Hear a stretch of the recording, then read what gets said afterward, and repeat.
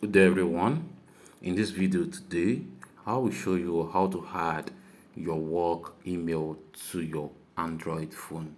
So to do this, firstly, what you have to do is just to open the Gmail app on your phone. As you can see, Gmail right here. Click on it to continue. So when it's finished loading, the next thing for you to do is just to click on the logo icon at the top right of the screen. Then you can then scroll down to where we have add another account. So as you can see right here, you can select any one of your choice. If it's Gmail, click on Google. If it's Outlook or Hotmail, click on this other one, Yahoo and others. So we'll be using the Google, which is the Gmail. So click on it to continue. You might ask for your pin or pattern. Just try to draw your pin or pattern for you to continue.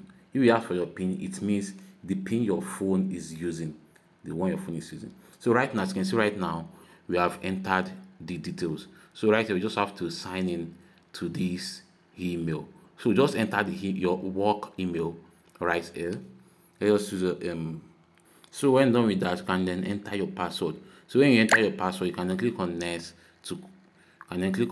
to continue. Then you will be logged into your work email. So that's how to do this. Hope this video helped. Please give it a thumb up and don't forget to subscribe to our YouTube channel. See you in the next video.